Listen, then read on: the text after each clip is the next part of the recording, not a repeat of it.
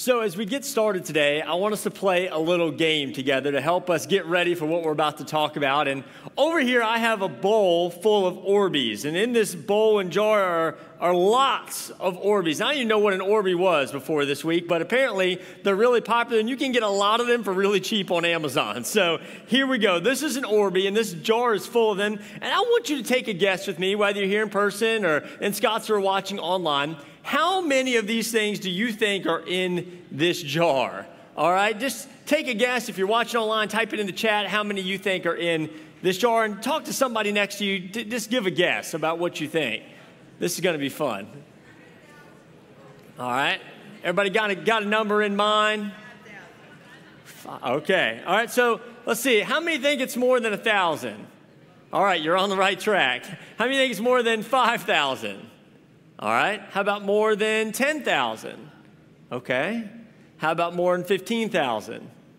Okay, more than 20,000? Okay, it's getting a little slimmer. How about more than 25,000? Oh man, all right. How about more than 30,000? Oh, it's getting smaller. How about more than 40,000? All right, I'm gonna stop there because you already lost if you think it's that many, all right? Now you're like, what is the number? Well, there are approximately, well, I'd say approximately, there's probably, because some of them got spilled out in other staff members' offices as we were making this, but there are hopefully 29,200 of these things in this jar. How many of you came close to that? A few of you? How many of you guessed that exact number? You're lying. I'm not even going to believe you. But that's a lot, right? Now, some of you are like, that's not that many. You know, some of y'all thought it was over 40,000. Some of y'all thought that was way more than you expected to be in this jar. But if you think about that number in perspective, like for those of you, if you had 29,000 ants in your house, you'd be like, that's a lot of ants, right? Like that number would be huge. But for others of you, maybe you have $29,000 to live on in your retirement for 30 years. Now that number doesn't seem as big, right? So it's all about the way in which we see this number. Now, you're probably wondering, where did I get this number from this week? Well, I started doing some math, which is something I rarely do, so I hope the math is correct. It may be off a little bit, but go with me today.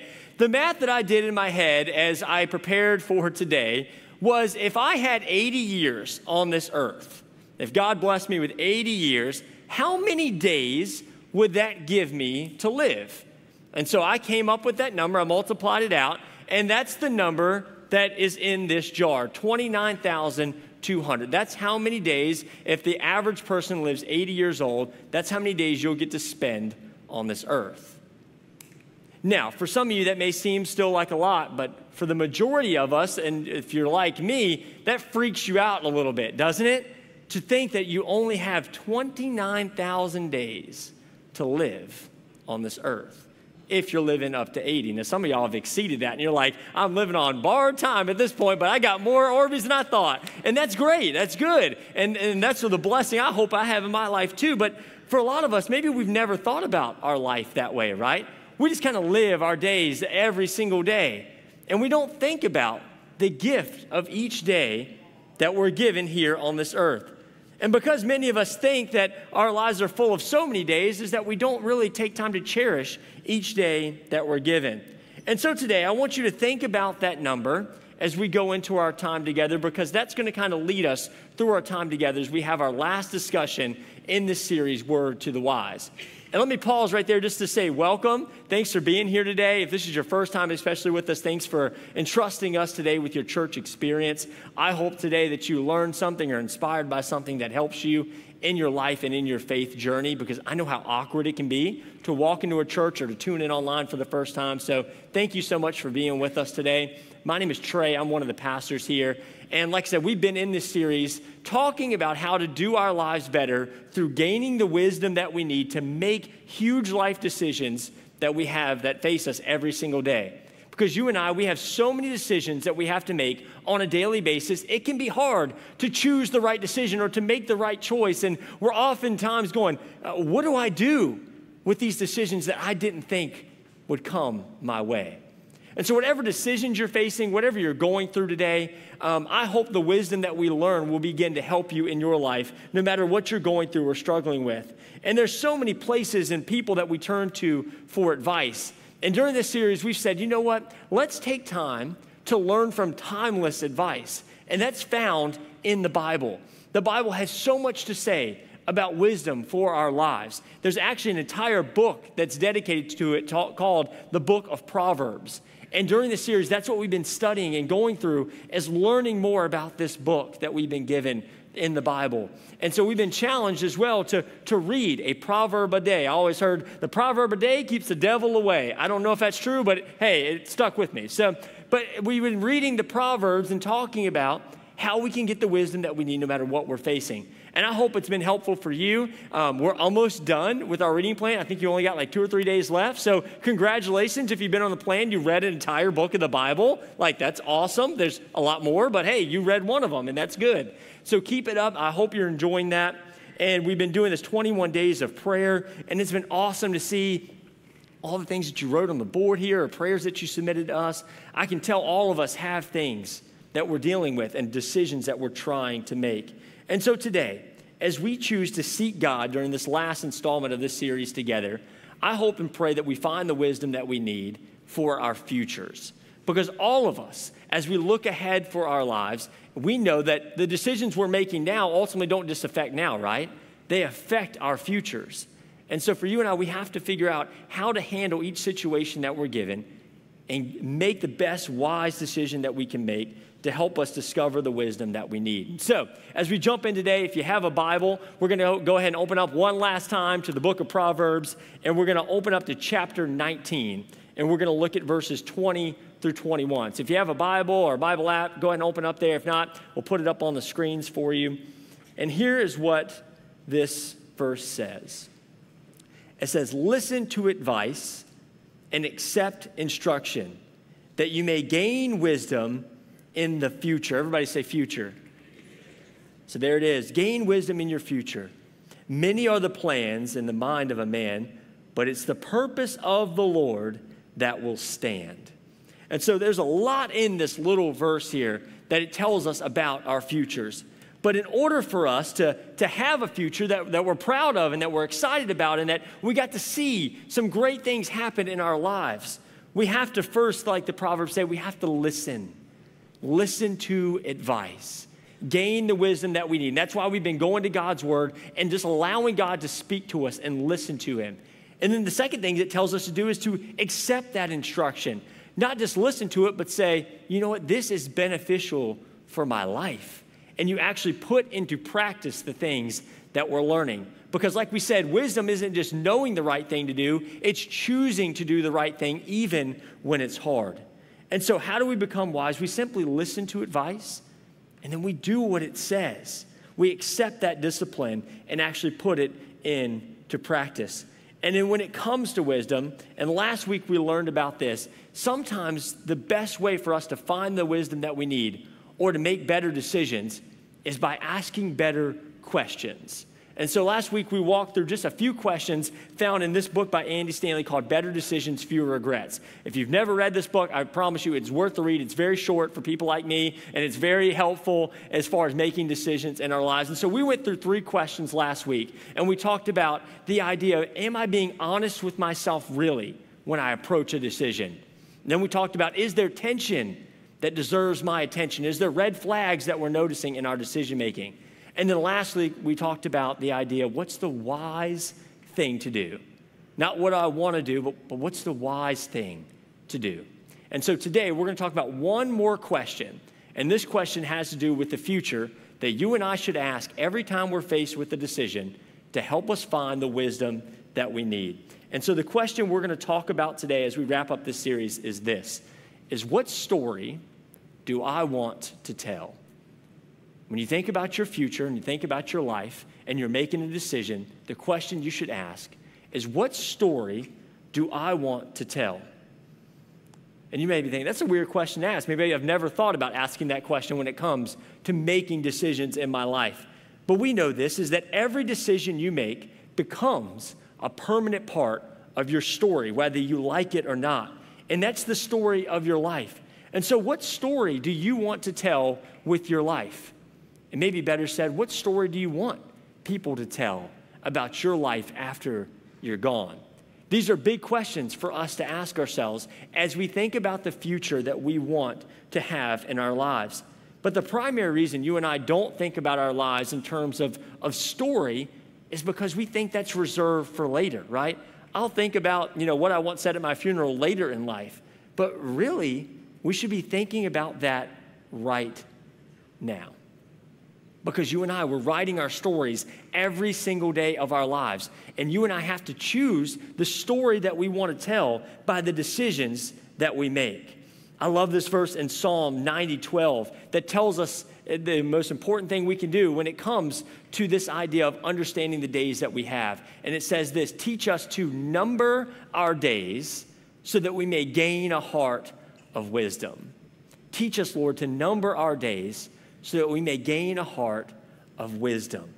See, whenever I read this passage, it reminds me of what we've been talking about, even when I shared with you this number that we started off the service with. This idea that when we think about our days and we actually number them and think about how many that we have, it helps us live each day with intention.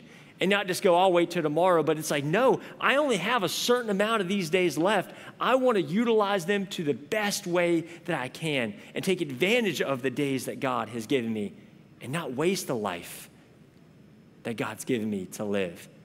So, Lord, teach us to number our days so that we may gain a heart of wisdom. What story do you want to tell? What story do you want others to tell about you? I remember seeing this picture on Facebook not too long ago, and as I was preparing for the series, I was like, this is the picture that was so convicting to me, and here's what it looked like. When I saw this, it really spoke to me, thinking about the number of days that you and I have left and the number of days and places and people that are important to us. When you look at how much life you have left, makes you stop and think, doesn't it?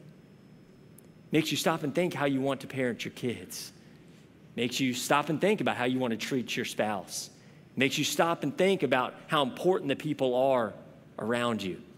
It makes you think about how important this life that God has given us, and every day and every moment of how sacred it really is. Pretty cool, huh?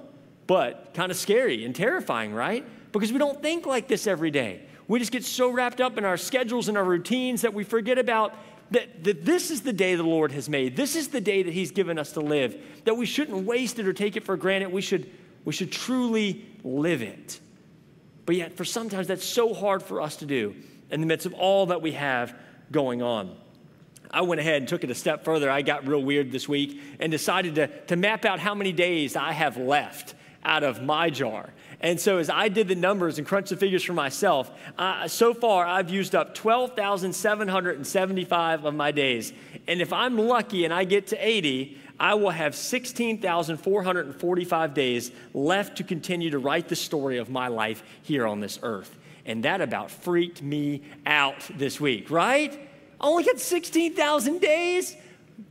Lord, help me, that's scary. Because we think we're infinite, it's going to last forever here on this earth, but it doesn't.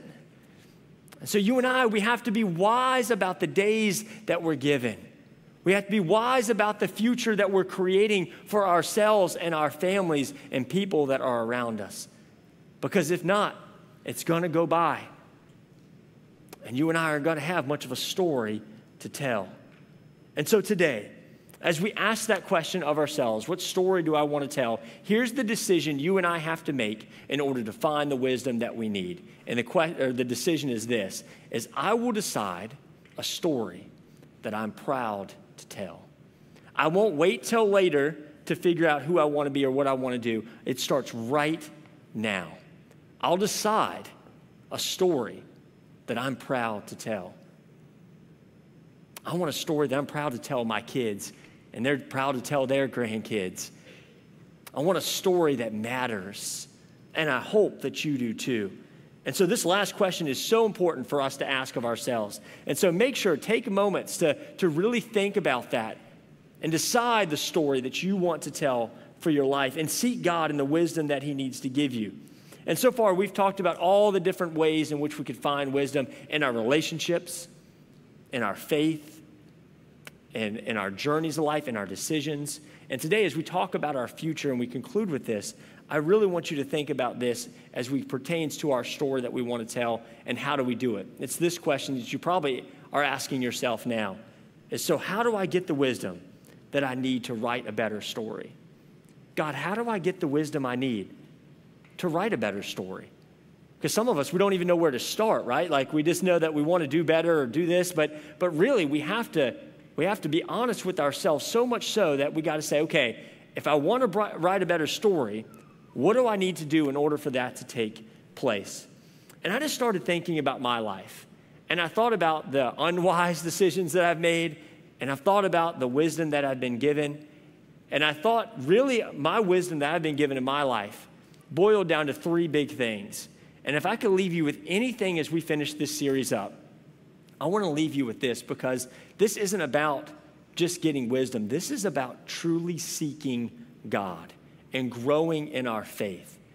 And as we do, God gives us the wisdom and the guidance that we need to do the things that he's called us to do. And so here are the three things I want to give you as we put wisdom into practice, as we think about living our best life and our best story. Here's some questions you should ask as you approach any big decision. Here's some things I think would be very helpful for you to do when you're trying to go, where do I go? What do I do? How do I navigate this decision? The first thing that I've learned to do, ultimately is the most important thing, is we have to rely on God's voice. We choose to rely on God's voice. I think so many times we're so filled and cluttered with other people's voices and other noise around us that we don't take time to really listen for what God wants. And most of the time we make decisions based upon what we want or what we think's best for us, but sometimes we ain't the smartest people, right? And we make some pretty dumb decisions that we ultimately regret. But if we take time to really listen to God, and that's what we've been trying to do and teach you with this 21 days of prayer, it's just taking time out of your day to seek God, to find him, to tune out all the other voices and let his voice be the loudest one that you hear. But that means we have to make God a priority. And if we're honest, most of us, God isn't much of our priority when we look at the way we spend our time or our resources or our energy. And so today, let's truly choose to rely on God's voice. Proverbs 2:6 tells us this in our reading plan that we've been reading. It says, "For the Lord gives wisdom. From his mouth comes knowledge and understanding." And so he wants to give you the wisdom that you need. He wants to help you. He wants to be there for you. But guess what? You have to open up your ears long enough to hear him.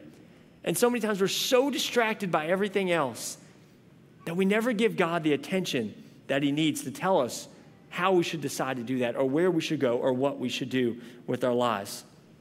And see, let's remember, if we truly number our days and realize how short they are, we should want to rely on God for everything, because we know that there's more beyond just this world that we're living in. Yeah, our days are numbered here, but there's an eternity that waits for us. And I don't know about you, but I want to get to know the Savior I'm going to spend eternity with. And that's where that relying on God's voice comes in, allowing his to be the loudest voice that we hear. And then the second thing is this: we don't only just rely on his voice, we choose to read his word. We choose to read his word. I'm so sorry. I hope you have a better day. I know I'm kind of scary. But the second thing we choose to do is rely on God's voice, and then we choose to read his word. We choose to read his word because he's given us this book and this story to help us with our stories. And I know for so many of us, we're like, okay, I have so much things I'd rather read. But the Bible has been given to us to help us in our times of need. But so many times it just sits on our shelves collecting dust. But we should open God's word up to find the wisdom that we need, because he's given us a story already. There are people that have gone before us and done things and experienced things that we can learn from. And there's things that God wants to tell us through his word. But if we never open it, we don't know what he has to say to us.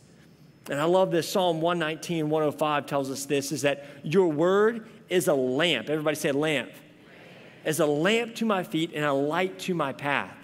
And so for some of us, we're worried about where to go or what to do. And God's word literally says, like, it's a lamp. It shows you where to go. It teaches you what to do. And so if you're confused or anxious or nervous about a decision to make, God's word is a great place to go to find the wisdom that you need. I remember my grandpa, when I finished Bible college, came up to me, and I thought he always liked to give me these trick questions. And he said, hey, do you know what the Bible stands for? And I was like, I don't know if I've ever thought about that. I just spent all this money on education. I have no idea the answer to that question.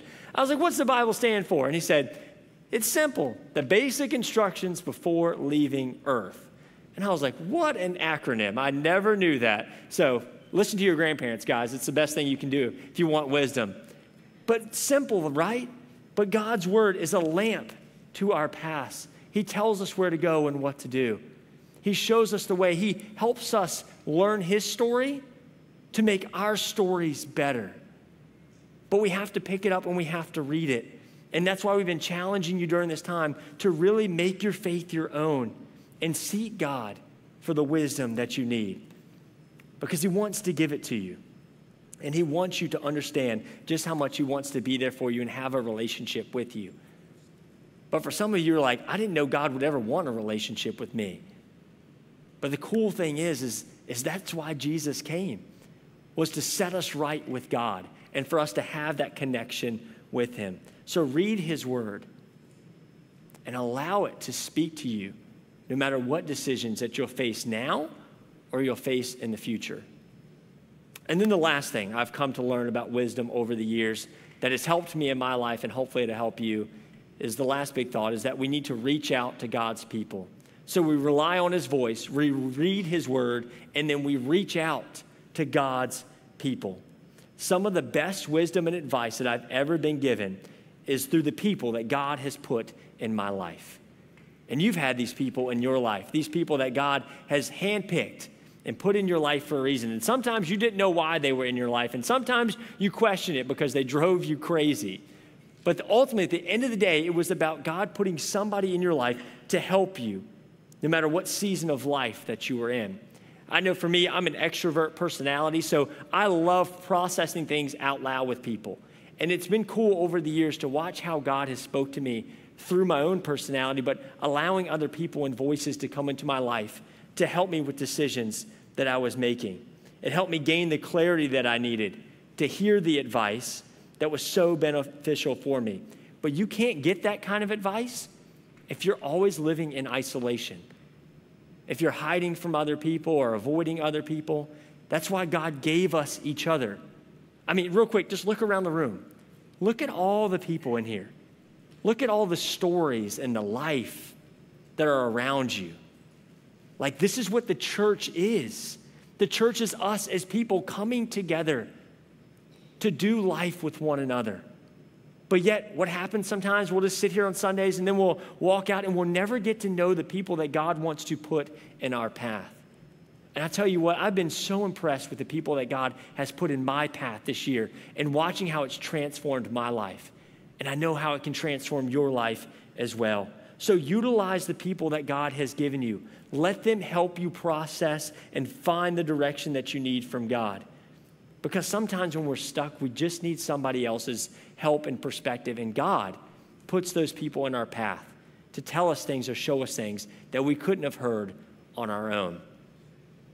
And so I want you to think about those things. Think about the big decisions that you have in your life right now.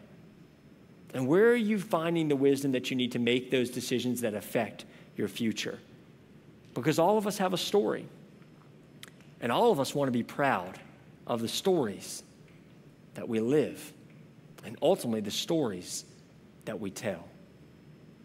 And I know every chapter of our stories isn't perfect. I know if you look back on your past and I look back on my past, there are chapters and paragraphs that I'm not proud to tell.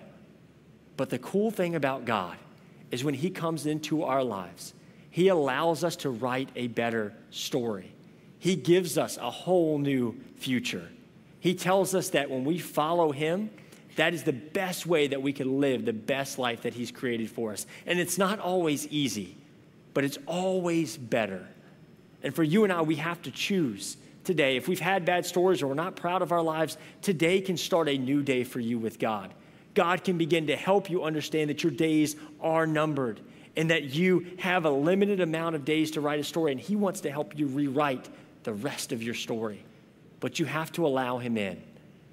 And so we have to rely on his voice. We have to read his word. And we have to reach out to those people that he's put in our path. And as we do those things, God wants to give us the wisdom that we need to face whatever life throws at us. But where do you need more wisdom for your future today as you think about your life and the decisions that you have?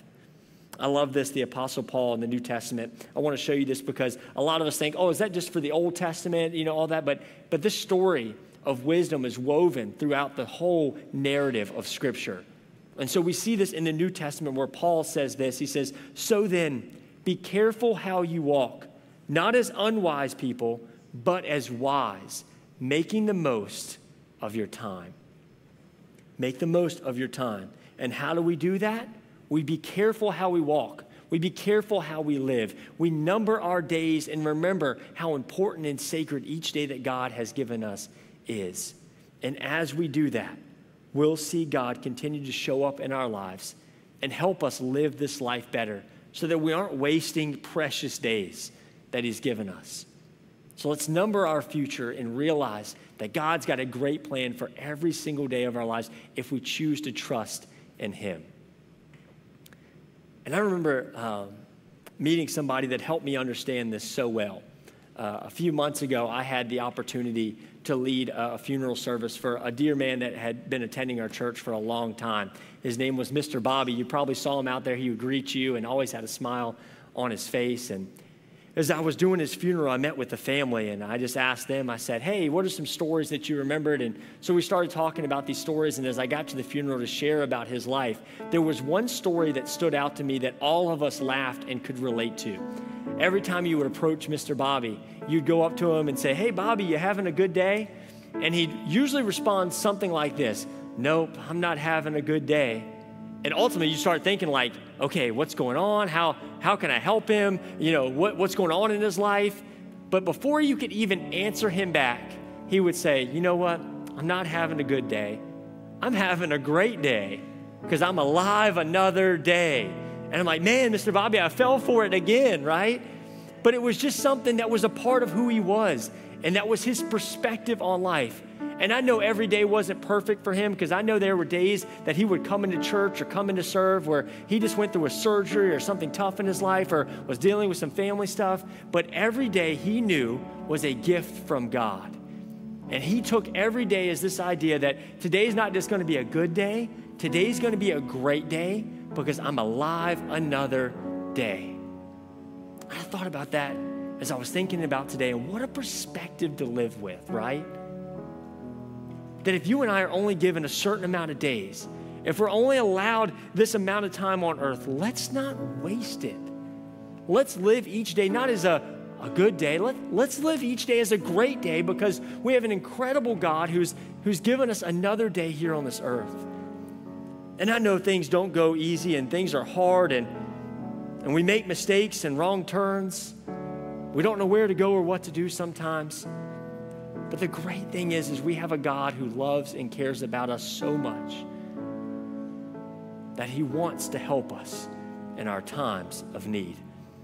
And so I don't know what decision you're wrestling with today. I don't know what you're going through in your life that brought you to church today.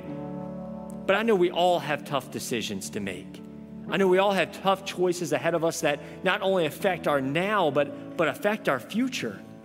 And so you and I, we have to be wise about the days that we're given in order to prepare for the future that God ultimately has in store for all of us.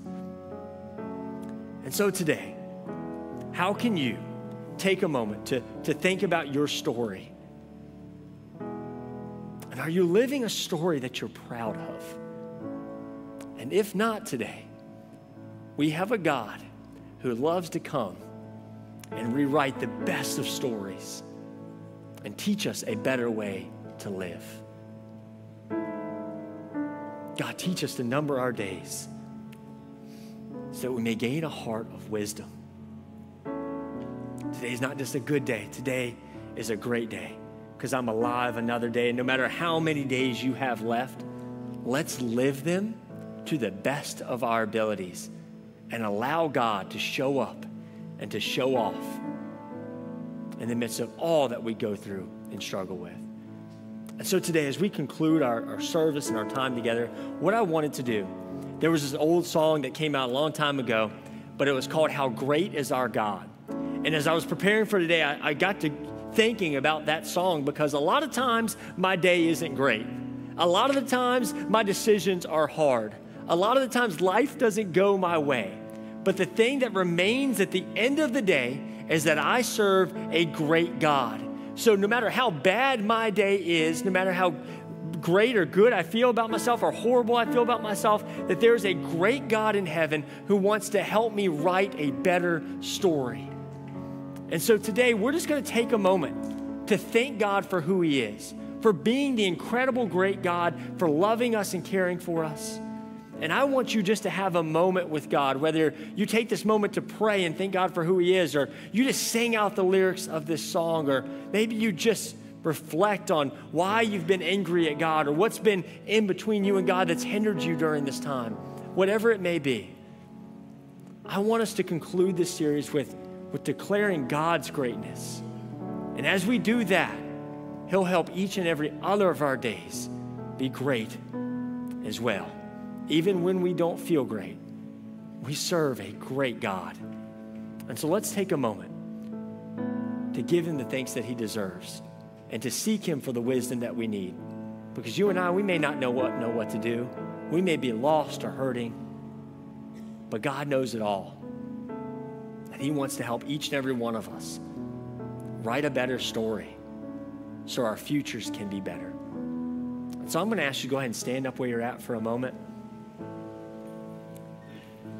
And I just want an opportunity to pray for you that as we finish this time, that this is only the beginning of your wisdom journey, that you would look back on our time together and have the resources and tools and questions to seek God for whatever clarity that you need in your life. And so let's pray together and ask God to be with us over the next few moments as we just spend time seeking him as we leave here today. God, I thank you for today. God, I thank you for this series and these last few weeks. And God, it's so hard to go through this life and not know what to do or what turn to make. But God, ultimately, you know us, you love us, and God, you help us no matter what we go through. And so God, I ask today that you give us the wisdom that we need to create the future that you've designed for us. God, when we get lost, I pray that you reroute us. God, where we feel broken, I feel like, God, that you could come in and restore those places that we could never find healing. And God, today, whatever we're going through, whatever we're struggling with, God, we would ultimately give it to you. And God, we pray that you would help us discover the wisdom that we need to live the full life that you've created for us to live. Lord, we love you, we praise you, and we thank you. We give these next few moments to you to just declare how great you are. So may you quiet our minds, allow our souls to listen to you as we take this next few moments to worship our great God. We love you and we praise you, and it's in Jesus' name we pray. Amen.